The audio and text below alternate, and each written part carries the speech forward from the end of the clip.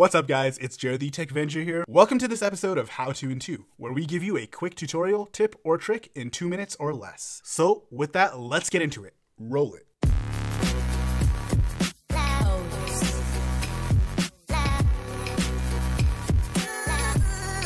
Guys, you've probably come across an instance where you needed to scan a document, receipt, or something of that sort while away from home. Or you probably don't even have a scanner to begin with. Don't worry, you don't need to go and buy a $200 scanner to scan a PDF.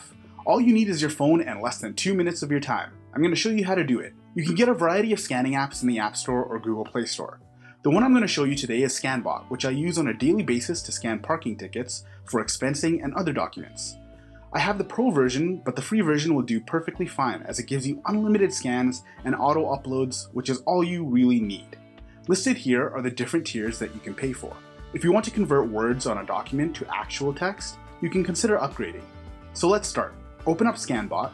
It will prompt you to grant access to the camera, which you want to do. Your camera will be open and ready to scan, but first let's change the settings so it can upload automatically to Google Drive. Hit cancel, click on the overflow menu at the top, go into settings, click on cloud services and select Google Drive.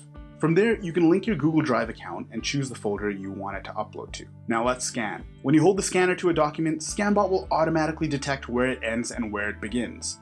Once the picture is taken, you have the option of saving it in color, black and white, or grayscale.